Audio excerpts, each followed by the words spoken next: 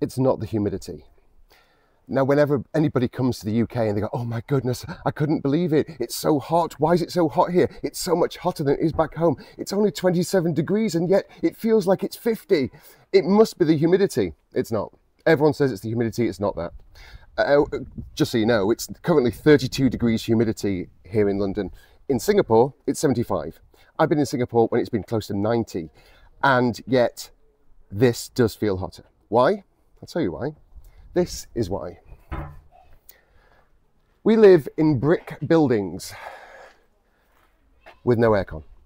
So wherever you're from, if you're flying to London, you've got money, because it costs a lot to get to London. It certainly costs a lot to be here. So if you come into London, you've probably come from a home which has air conditioning if you're in a hot climate. And if that's the case, you're used to being in a climate controlled house.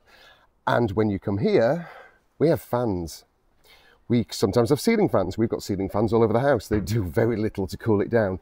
And when you are inside and you are still boiling hot because there's no comfort from no aircon, and you go outside and it's hot, you feel like it's hotter than where you're from, when actually you're just not getting a respite from the heat. That's all it is. It's not the humidity. It's not that we have a different sun. It's not that the temperature is different, because 24 degrees in Celsius is exactly the same, even if you convert it to Fahrenheit.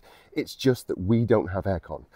And because of that, when people come to London, they just can't believe how ridiculously warm it is and how hot it is, because you are not getting a respite. So book a hotel with air conditioning. Make sure they have air conditioning. Don't think, oh, a ceiling fan, that'll be fine. It will do nothing. If you're coming in summer, you will be crisping up in your room. Get air conditioning. And if you are going out and about, just make sure you carry water with you.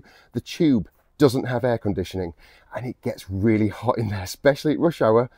Oh my goodness, does it get hot. So yeah, make sure you've got water with you at all times. One of those little portable fans are good, but we just don't do aircon. We do aircon in, if you're buying something, of course we've got aircon. If you go to a shop, yes, they'll have aircon because they want you to stay in there.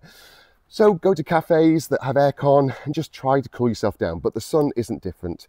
We just don't have aircon. And that's why it's hotter here in the UK.